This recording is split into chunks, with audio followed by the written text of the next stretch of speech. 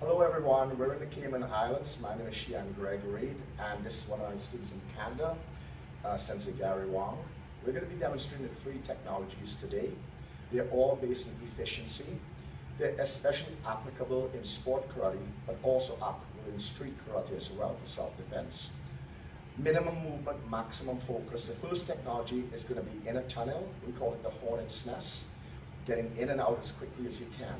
The second one is being in the tunnel initially, but moving to the left side of Bob, and this is Bob, our target. The third one, staying within the tunnel with the Mae Geri and shifting to the right side of the target. Thank you very much. Sensei Gary will now demonstrate the distancing for the dummy.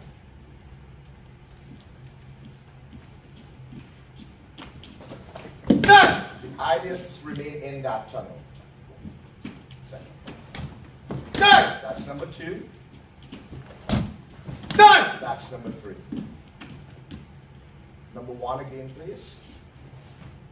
Front kick, jab, reverse, Mae Geri, Kizami Tsuki, Gyaku Tsuki. Second one, Mae Geri on the same spot, shut side shifting, jab punch, reverse punch.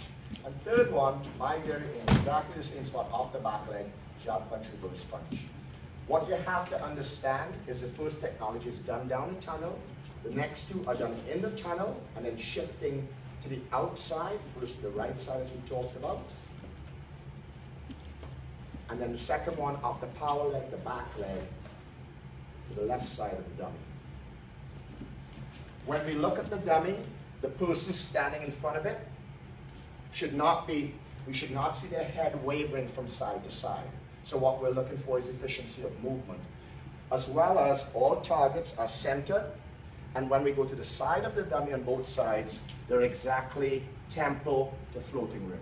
Thank you very much.